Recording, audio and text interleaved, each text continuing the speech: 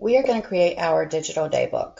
So a digital daybook is like a notebook, just like you would make for any other class, but ours is going to be digital so that when you put content in it, I will be able to go to our bookshelf, which I'll show in just a minute, and I'll be able to see what you've written without you having to turn any type of paper.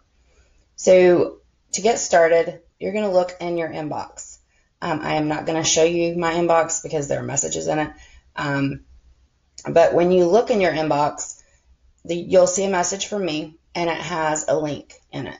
This link is individual to each one of you.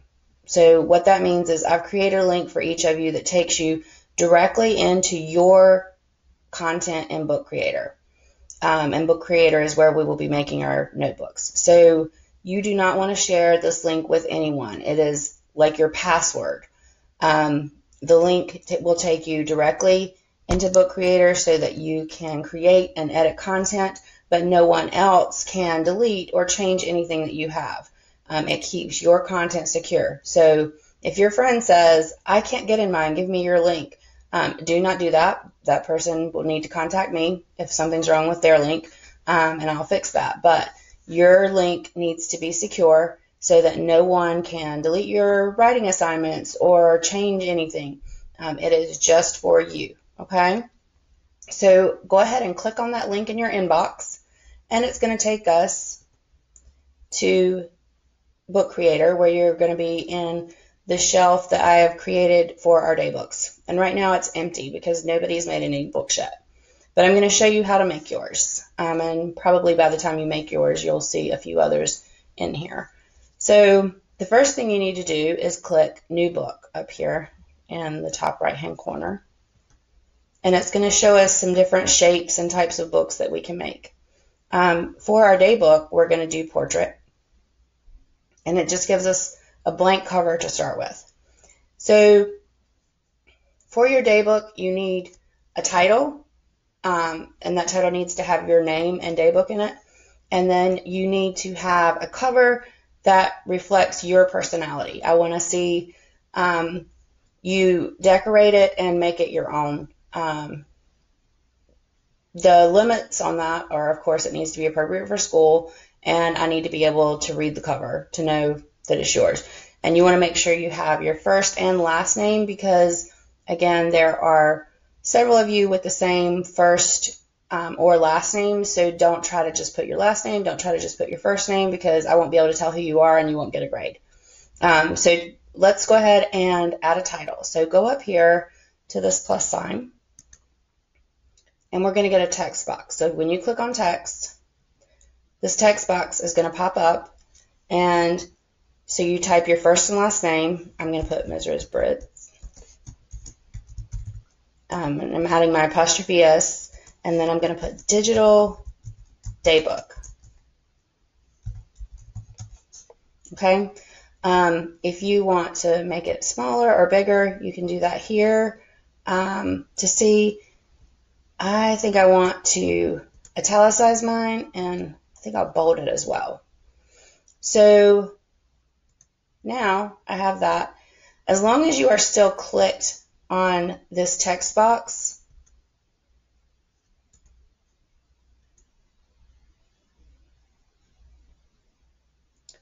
you can go in and make some changes to your title box. So you can move it around.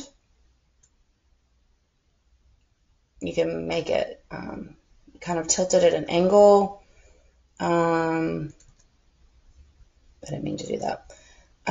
You can change the shape of it if you want it to all be in one line, or if you want it to be more compact, you can do this and make the box smaller. I think I like mine longer like this. Okay, so now we have a title, but it's still pretty boring. There's a lot of white space going on here. So I want to add a background first.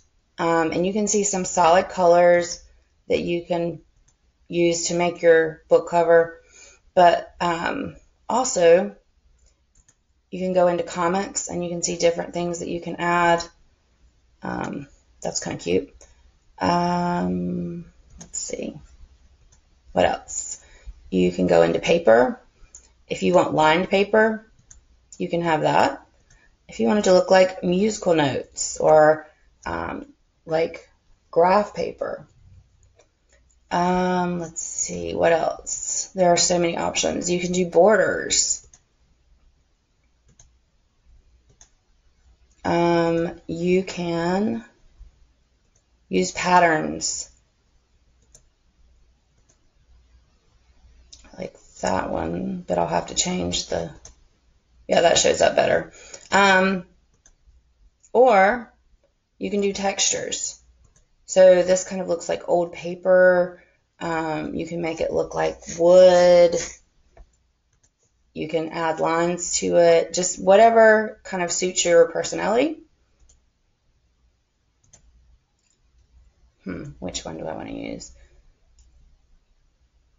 I think I'm going to go with this one. Okay, but now it's really hard to see my text. So, oh wait, there, I need to be on text. So first of all, I need to change the color, I think, because it's just not showing up. I wonder, yeah, white shows up a lot better. And I feel like it needs to be a little bigger. So I'm going to make it bigger and then stretch it. That might be a little too big. So I'm going to go back down there. Okay, now I'm going to get it back where I want it. That's looking a lot better. We definitely don't have so much white space that looks so boring, but there's a lot more that you can add. So you can take a picture of yourself if you want. I'm not going to do that right now, but you can draw. If you are quite the artist, you can use any of these tools. You can also use auto, which for those of you who are like me and cannot draw, this is a good option. So once you start drawing, I'm going to start drawing a really bad heart.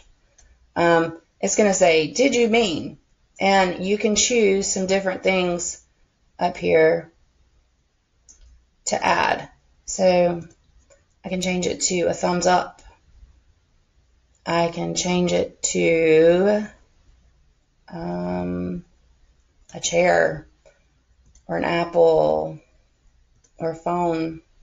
Okay, so you can play around with that and see what all you can come up with. But if you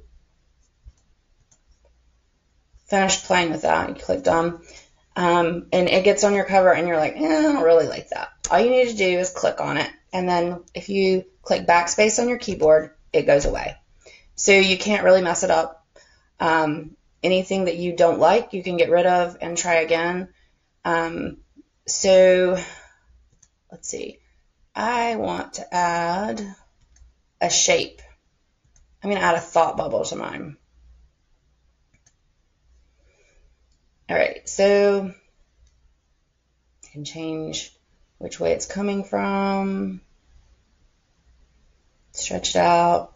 Okay, so I want some text because you can't really have a thought bubble without putting text in the thought. So I need to add another text box. So I'm going to say where my brilliance begins, because I plan on putting some great stuff in my daybook this year. And then I'm going to put an ellipse to show my thoughts trailing off there at the end. And I want to italicize that. So now,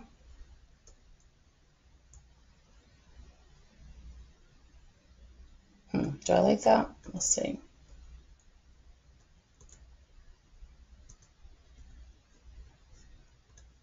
Maybe it should be a tad bigger. Okay. Yeah, I think I like that. Mine is fairly simple, just because I'm not that creative, honestly. You can do lots of things and make this the way you want. If you want to, let me find it, media. You can import content also. So if you want to go to your drive or embed a link, you can do all of that. So basically your imagination is kind of the limit, but just make sure that I can see your name in your title and daybook, because there are other types of books we will make this year. So make sure yours says daybook, and then just be creative and make it appropriate for school. The last thing that we're going to do is add a table of contents, so that the next time we are creating some content in our daybook, we'll have a place to put it and keep up with it. So you can pause the video and work on creating your cover the way you want, and then start it again when you're ready to do your table of contents, or just do it with me now and then go back and play with your cover and get it the way you want later. So the way to add a table of contents is to click this arrow to go to next page. And now it's giving you 2 pages here because it's open just like a book. So we're going to add text again, just like we did before, and just type table of contents. All right, so I'm going to center that and make it a little larger.